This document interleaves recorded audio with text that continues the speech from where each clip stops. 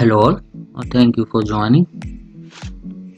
I am Krishna K, certified Sitecore developer. Today we are going to see how we can install Solr as a Windows service. Solr, as most of you know, that is a search engine, a search indexing we use for searching the items or contents within a Sitecore or any other platform. So specifically in this video, I will share my thoughts of installing Solr as a Windows service, which we are going to use in our Sitecore installation. So gone are the days when we were running Solr manually. With Sitecore Experience Platform 9 and our company has mandated to run Solr as a Windows service. But don't worry, it's very easy. You just have to follow the few steps which we are going to see in our today's session. So the prerequisite for installing Solr as a Windows service is that you should have a Java JRE and a Java SDK installed on your machine. So if I try to show you, you will get it somewhere in the program files and Java. So JDK and JRE both are installed. Also you need to check the environment variables. So in environment variables we have a Java home. If this is not showing up in your system, you can go add something as Java home and keep the path and give the path of Java SDK, right? Let's see.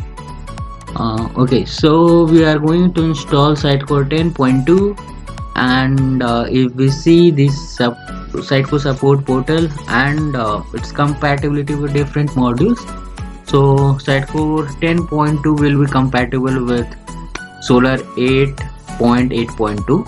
so let's see if we can download it.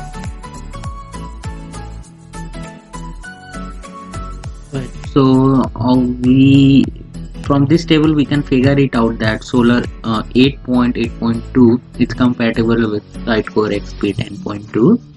So you can basically do a Google search where you can write Solr download and you will redirect it to this particular screen. So this will show you that Solr, as on today's date, Solr 9.0 is the latest version, but we need Solr 8.8.2. So to get that, you have to go to the past version, this section of the website, and you have to look for the previous releases. If you go here, this will list down all the Solr versions which have been released. So you need to look for Solr 8.8.2, and here we are able to find it, and you just need to click on Solr 8.8.2 J5. So this download will start. You also need something called as NSSM. So when you do a Google search, you will get redirected to NSSM website. It's called Non-Sucking Service Manager, and it's very useful. We are going to see its uses in our video on the further. So when you click on this one, you will be redirected to this page.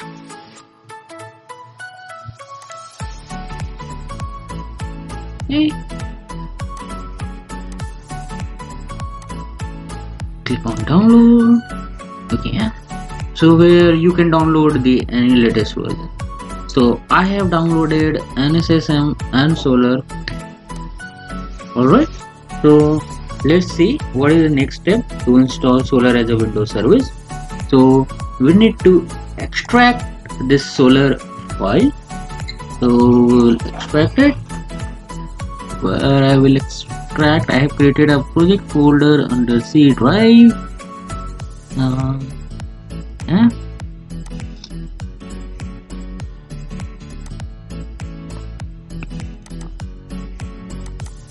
Okay, so this has been extracted. Now I also need to extract NSSM, which I had downloaded previously. So I will download this one to my C drive. see right. Yeah.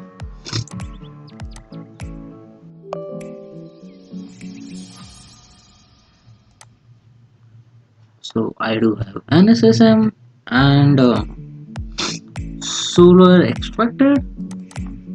Yeah, alright. So let's open command in admin mode.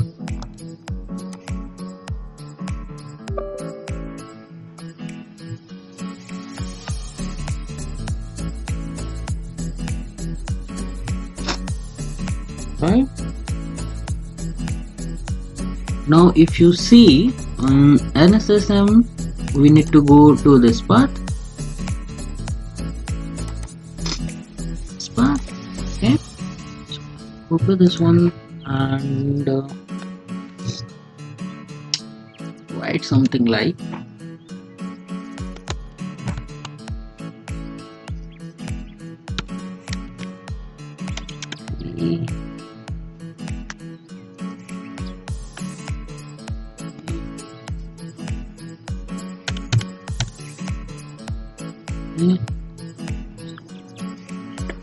path and an SSM. Right. Choose this one. Install Solr. So now, what is the name of the Solr service you want to keep? We have to mention it here. So I am writing something like Solr JSS demo. Okay, so this will be the name of that will be used as a Solr Windows service. Let's see if it works. Okay, yeah. So we have got a further NSSM screen. So here you need to give the Solr command file path. So if we go here with good projects, Solr, and then and this is the Solr command. This is the Solr command. So we need to give this path. Okay. Need to select this path. So this is the Solr command. Once you click on it, open, this startup directory text box will be automatically filled. Now you have to provide the argument. In argument is the port number that the Solr will be using to run as a service. So here the command is start up P. So I want it to run on 8888. Okay, so I will install this as a service. This has been installed. Now the next step is that there is a Solr SSL file. Okay, so once it's done, you need to copy a Solr SSL file, which I will share in the description. If you open this one, see,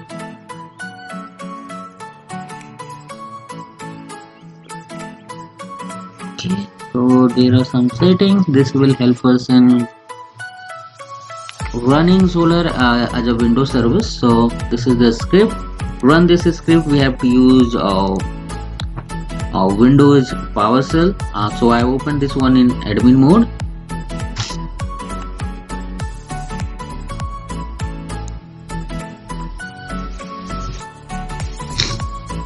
So I have to go to this particular path and I have to run this one as Solr SSL.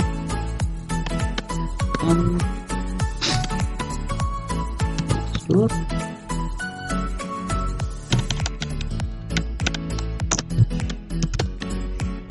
All these commands are there in the description.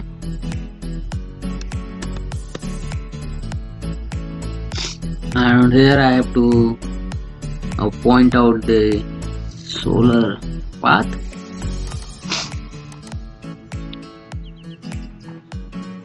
Solr.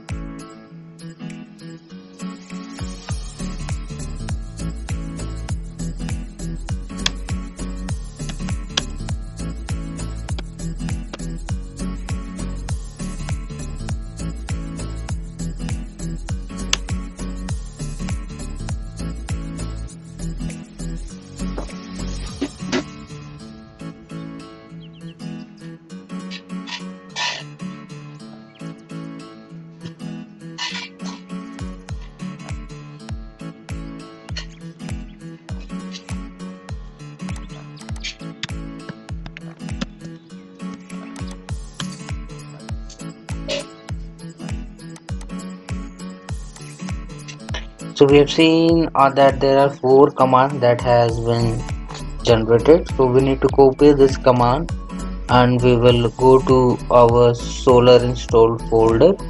So I have kept my Solr here. So I have to go to bin solr.in command. I have to edit this one to go at the very last, and I need to add this to save. Okay, so we'll go to Windows Service.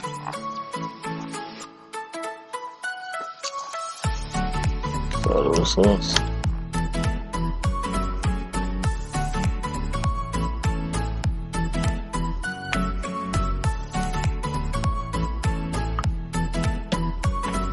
Solr JSS demo.